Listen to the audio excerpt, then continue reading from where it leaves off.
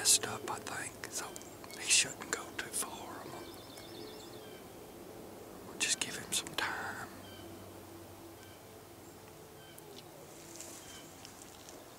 I wasn't nervous or anything.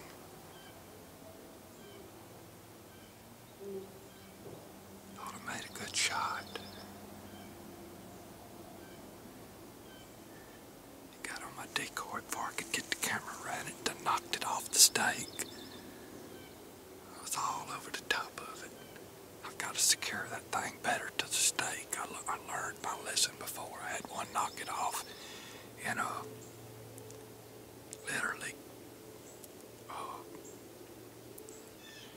spooked after he knocked it off and it turned upside down. So I've got to go back to my old stake that I've got a hook on it where I hook the decoy to the stake so it can't get knocked off like that. I saw the turkey go out right over there and looked like it was boogered up. I just don't want to get it airborne. I want to let it kind of get a little more sick and die before I go after it. Well, sometimes I thought it was a pretty solid hit. It must have been low like a leg. I don't know. Just have to wait and see.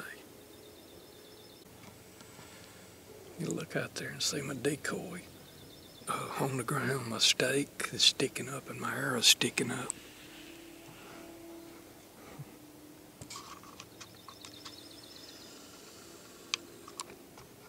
And there's my arrow. There's the decoy, and there's the decoy stake, which is an arrow too. But anyway, that was a good hunt. I worked that turkey in. It was a good hunt. I worked that turkey primarily with the black feather slate call. And I started pouring it on him too, you know, but make him think it was two turkeys down there. Started pouring it on him on black feather diaphragm, and combination of the two worked pretty good. Hope that turkey just goes off down there and hunkers down. He looked like he was getting ready to.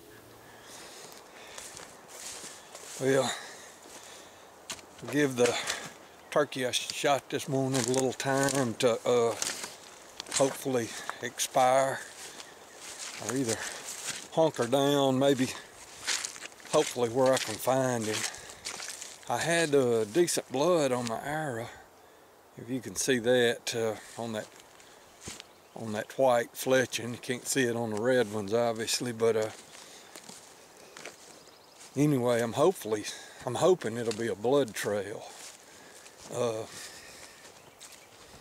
With that much blood on my fletching, I can't help but believe it might be a little bit of a blood trail. Got a little bit of a walk in here. I left and stayed gone about an hour. I didn't want to hunt. You can only kill one bird a day. And as long as I was unsure about this turkey, I just went to a couple of places and listened. Went and looked in one of my fields. Saw a tom in full strut in one of my fields, so that was a good sign. Went to another field, and there was a tom just feeding in it with two hens. So it looks like it's going to be a bright spring this year, pretty good year. But anyway, it's kind of a frustrating deal not really putting a turkey down when you really need to. I just made a bad shot on it. It was a little bit of a confusing angle. I should have held off and waited for it to turn broadside. I think I just sliced up the breast and sliced one leg a little bit because it was limping. Almost made me think it couldn't fly, but I don't know. If it's got a pretty good limp like that, and the breast has got a lot of damage too, and it can't fly. I should be able to run it down if it didn't just find a place to hide. Anyway, I'll be up here where I shot it in about another 5 minutes.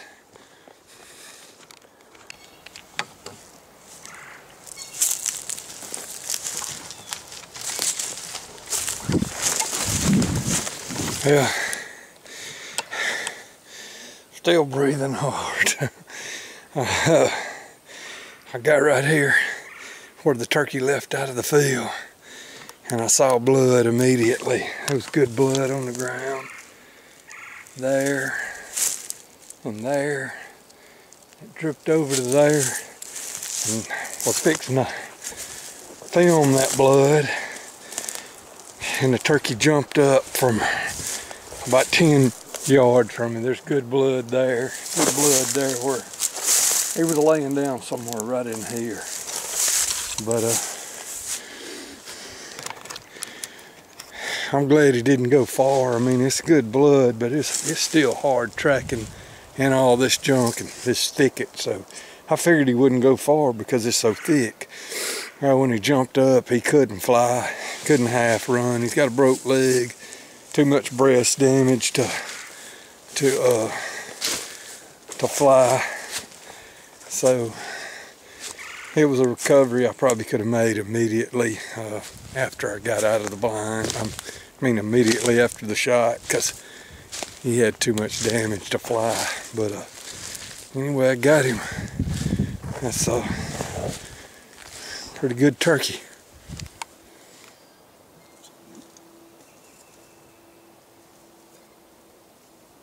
I kind of want to give a wrap up on this hunt. Took place earlier this morning. Came in here before daylight. A buddy of mine let me hunt this place. He deer hunts it. He lets me turkey hunt it.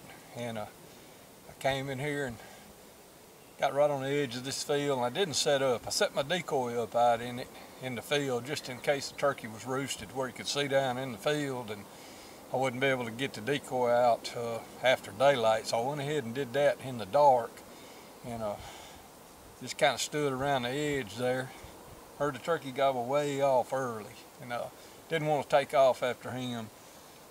Just kind of held up on him and stood there and stood here, and finally one gobbled, and he wasn't far at all off the edge of this field back behind me.